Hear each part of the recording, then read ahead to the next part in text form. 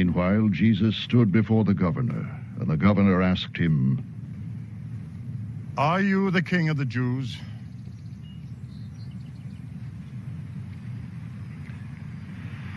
Yes, it is as you say. Jesus replied.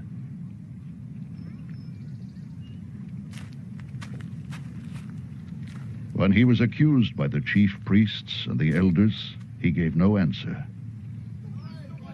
Then Pilate asked him, "Don't you hear the testimony they are bringing against you?" But Jesus made no reply, not even to a single charge, to the great amazement of the governor.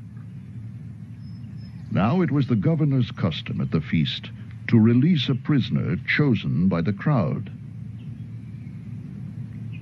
At that time, they had a notorious prisoner called Barabbas. So when the crowd had gathered, Pilate asked them, "Which one do you want me to release to you?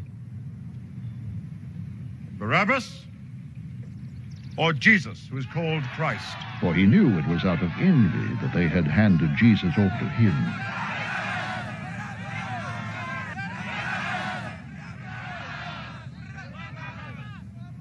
While Pilate was sitting on the judge's seat, his wife sent him this message. "Don't have anything to do with that innocent man, for I have suffered a great deal today in a dream because of him."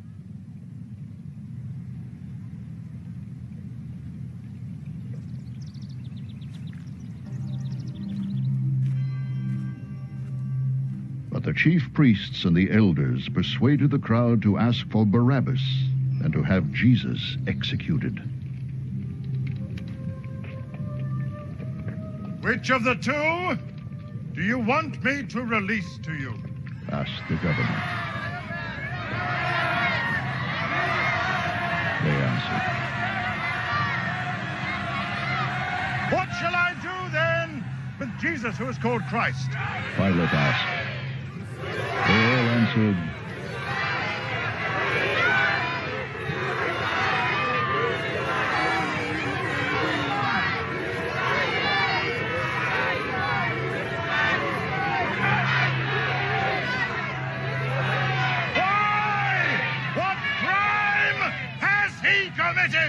asked Pilate.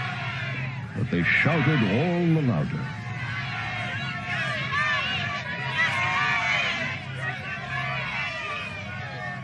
When Pilate saw that he was getting nowhere, but that instead an uproar was starting, he took water and washed his hands in front of the crowd. "I am innocent of this man's blood," he said. "It is your responsibility." All the people answered,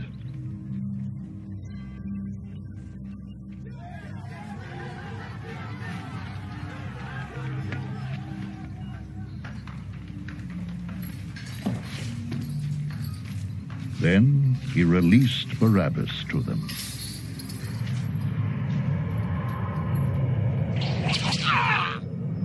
But he had Jesus flogged and handed him over to be crucified.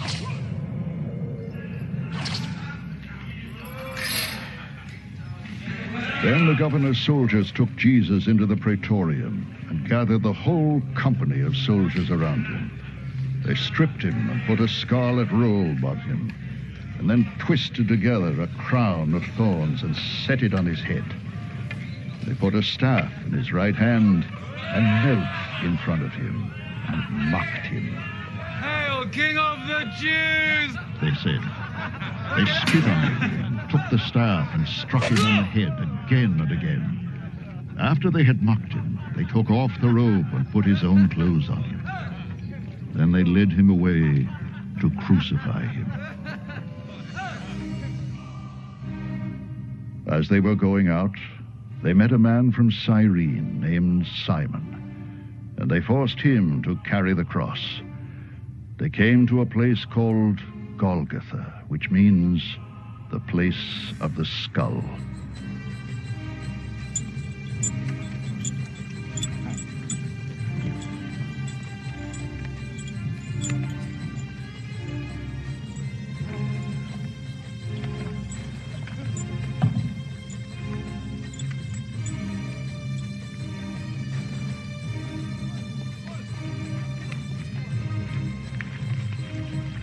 There they offered Jesus wine to drink, mixed with gall. But after tasting it, he refused to drink it.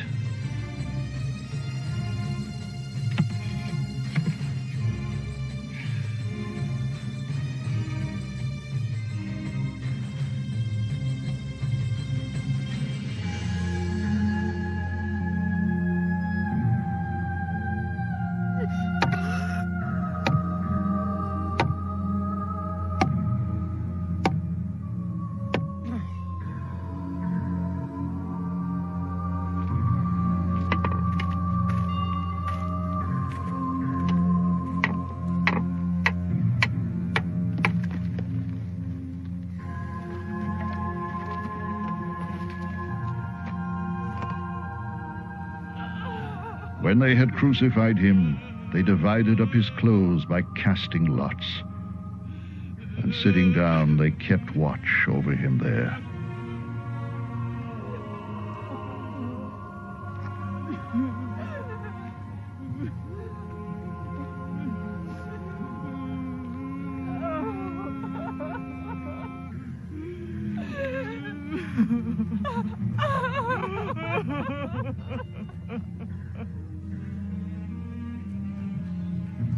Above his head, they'd placed the written charge against him. This is Jesus, the King of the Jews.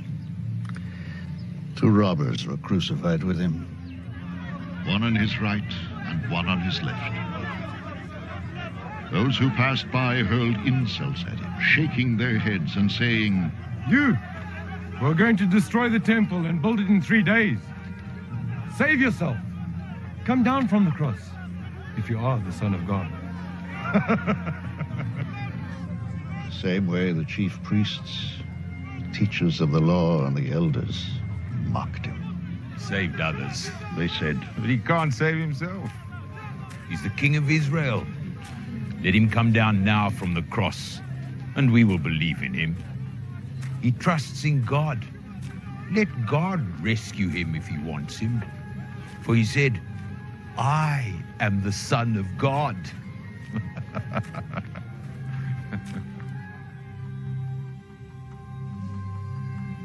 In the same way, the robbers who were crucified with him also heaped insults on him.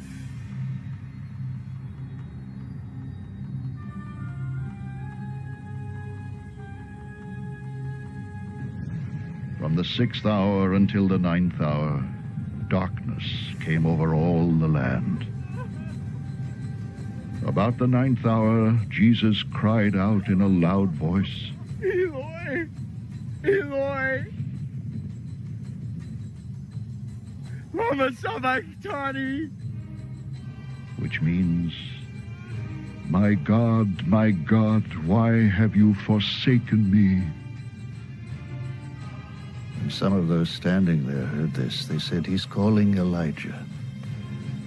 Immediately, one of them ran and got a sponge, filled it with wine vinegar, put it on a stick, and offered it to Jesus to drink.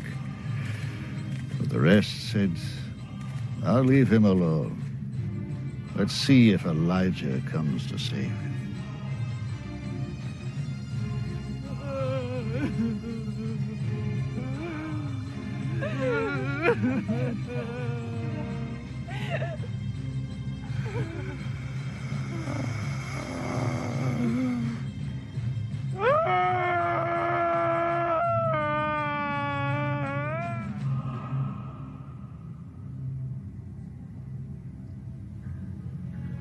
Jesus had cried out again in a loud voice. He gave up his spirit.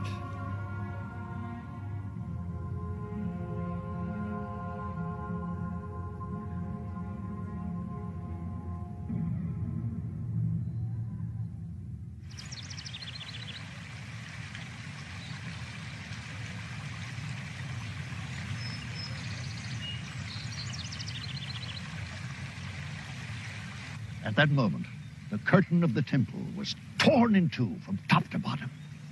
The earth shook and the rocks split. The tombs broke open, and the bodies of many holy people who had died were raised to life. They came out of the tombs, and after Jesus' resurrection, They went into the holy city and appeared to many people. When the centurion and those with him who were guarding Jesus saw the earthquake and all that had happened, they were terrified and exclaimed, "Surely he was the Son of God."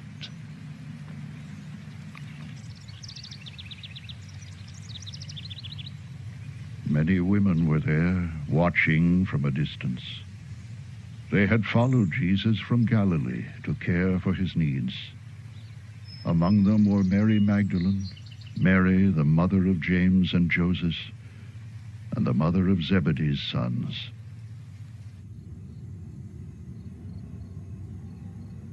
As evening approached, there came a rich man from Arimathea named Joseph, who had himself become a disciple of Jesus. Going to Pilate, he asked for Jesus' body, and Pilate ordered that it be given to him.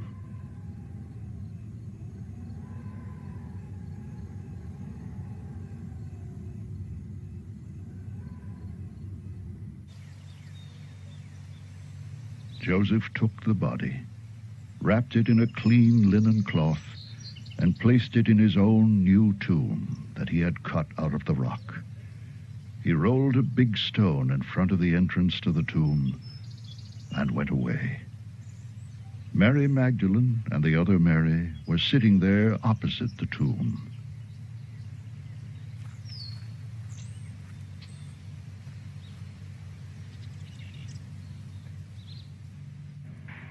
If there is one song, one hymn that Good Friday brings to my mind, it would be When I Survey.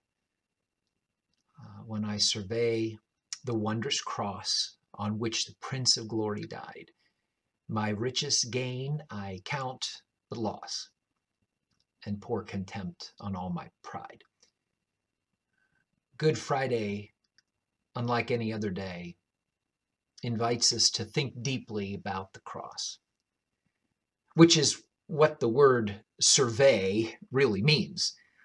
It means to measure it, to map it, to consider it so intently that you come away with a comprehensive understanding of it, just like you would survey a piece of land, for example.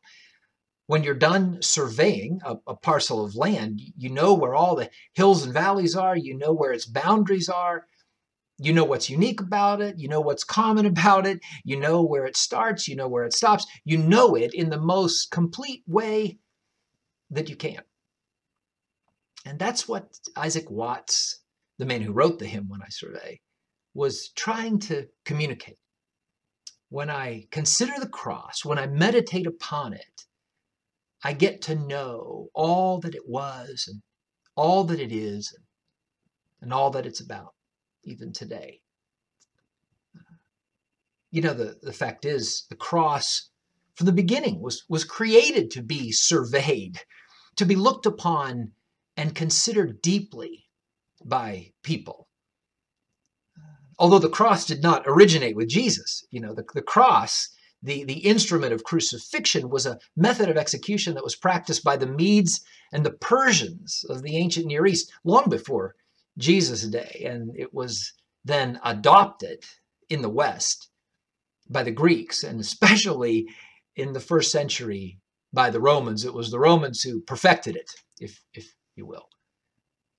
Although Rome did not crucify just anyone, the horrific experience of the cross was too terrible for most criminals, even those deserving death.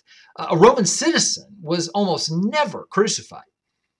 The cross and crucifixion, that was reserved for the worst of the worst. It was reserved for robbers, for assassins, especially for traitors, rebels, people who posed a distinct threat to the Roman culture and the Roman government.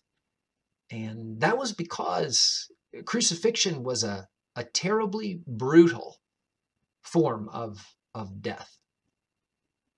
Normally, the one who was condemned would hang alive, or barely alive, for several days, which is why the soldiers were so surprised when they found Jesus was dead after just a few hours.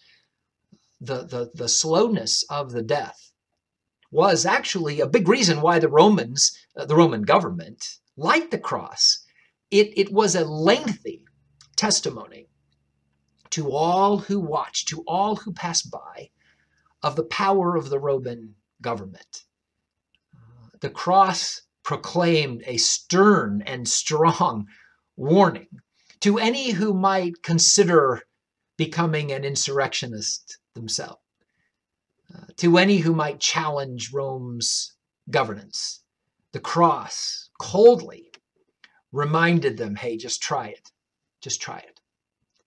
And this will be your fate.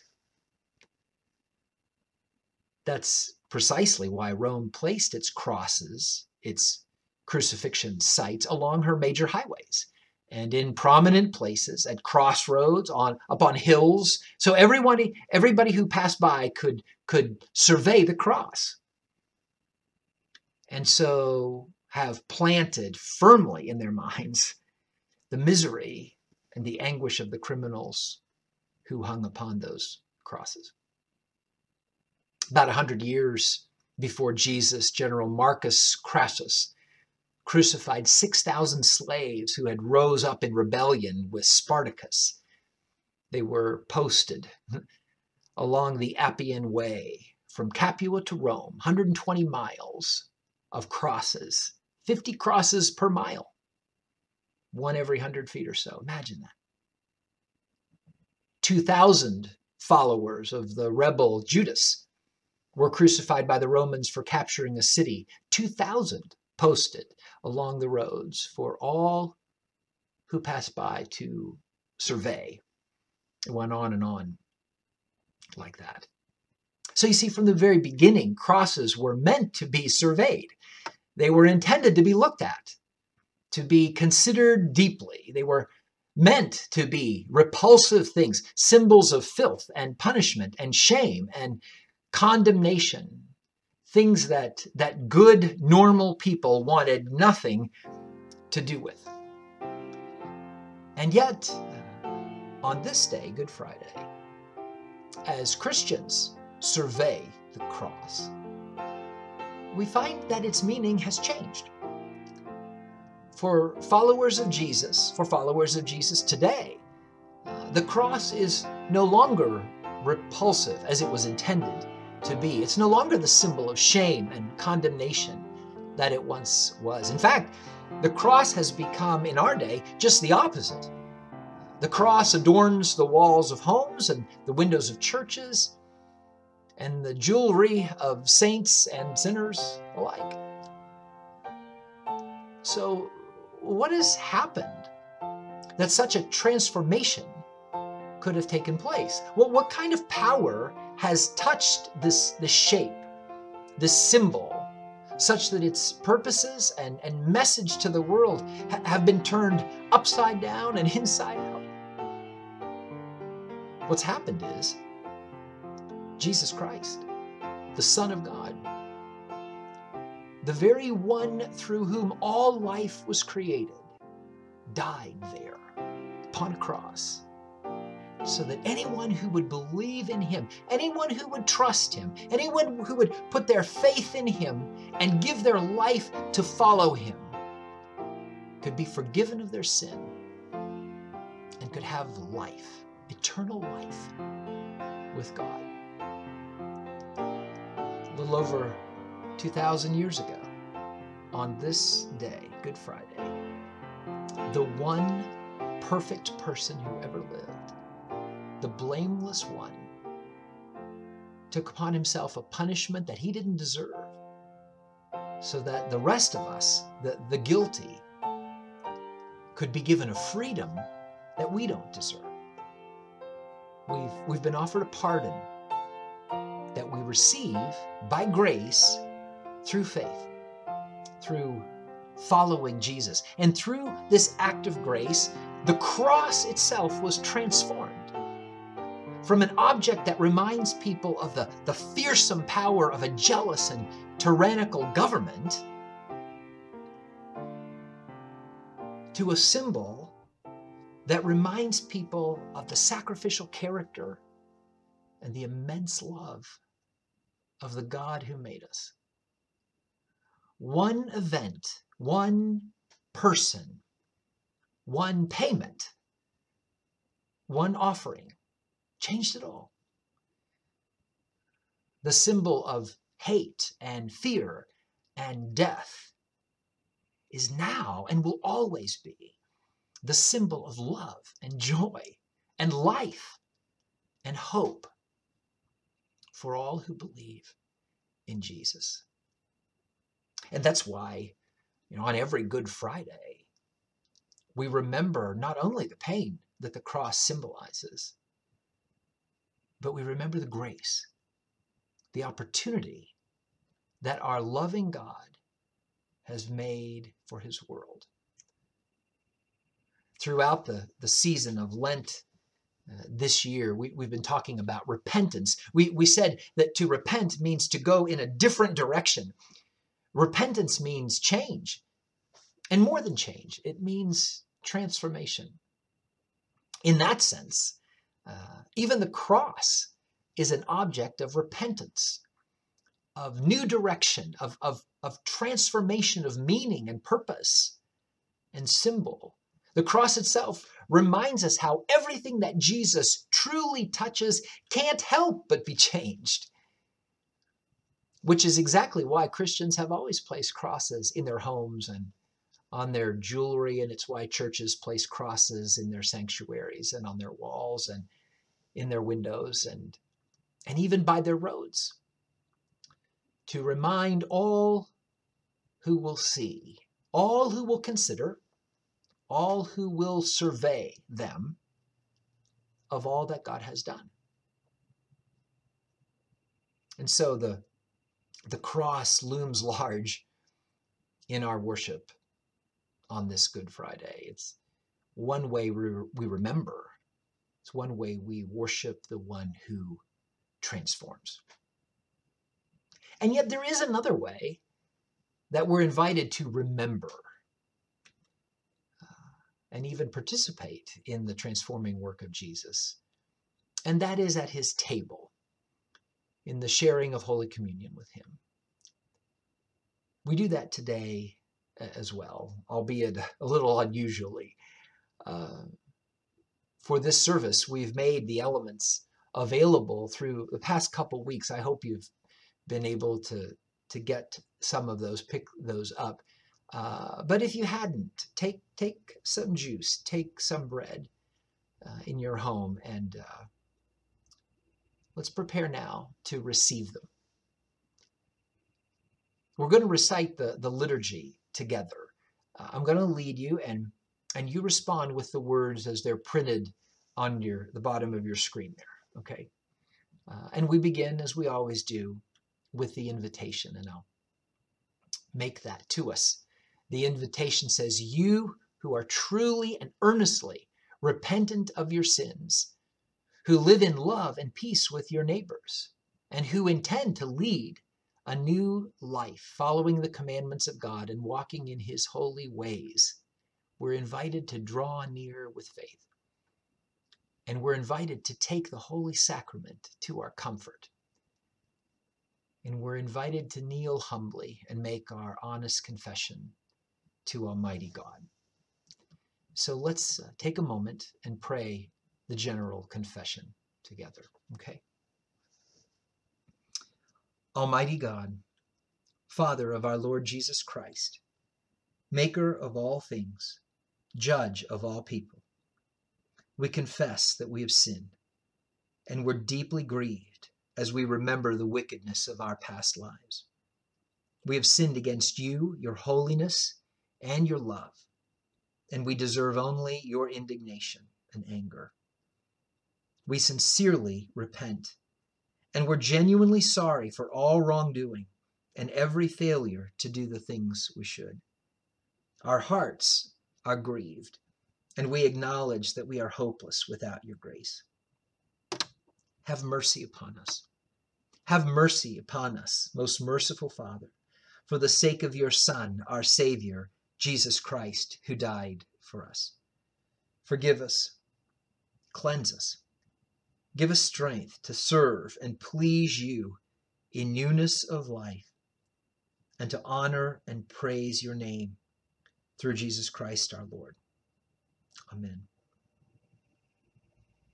We continue our confession as we pray together the prayer that Jesus taught his disciples. Would you pray with me? Our Father, who art in heaven, hallowed be thy name.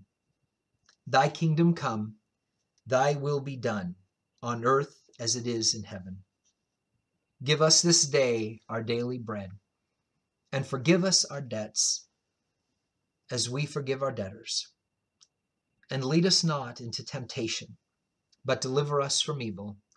For thine is the kingdom, and the power, and the glory forever. Amen. O Almighty God, our Heavenly Father, who with great mercy has promised forgiveness to all who turn to you with hearty repentance and true faith, have mercy upon us. Pardon and deliver us from our sins. Make us strong and faithful in all goodness, and bring us to everlasting life. Through Jesus Christ our Lord. Amen. And now let's pray together prayer for inner cleansing. Okay?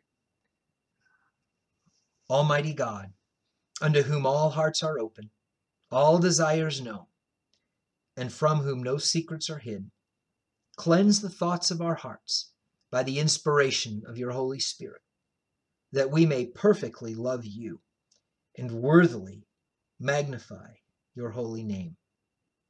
Through Christ our Lord. Amen.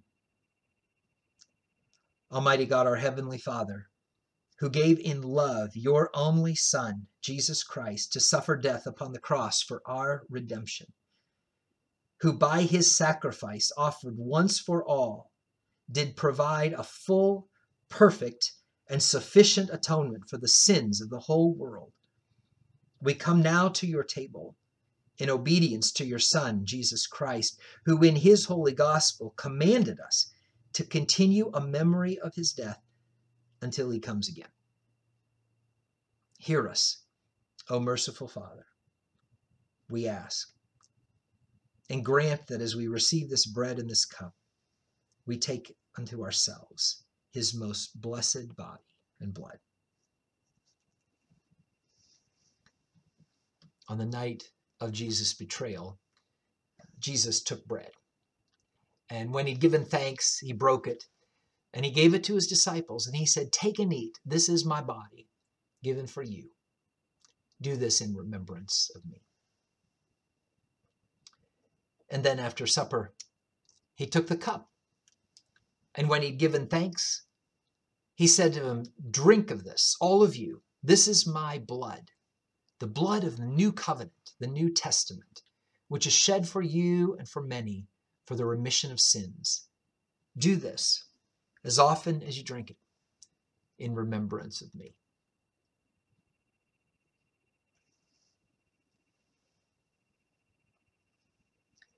This is the body of our Lord Jesus, given for you.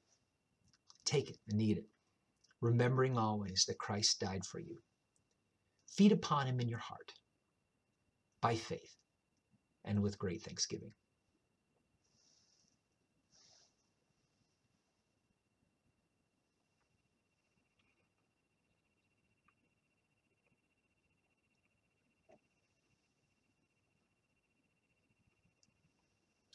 And this is the blood of our Lord Jesus Christ, which was shed for you. Drink this, remembering that Christ's blood was shed for you, and be thankful.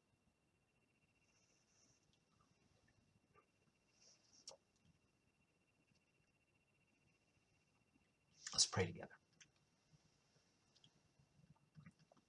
Father, how we thank you today for the grace that you have shown to the world through your Son, Jesus.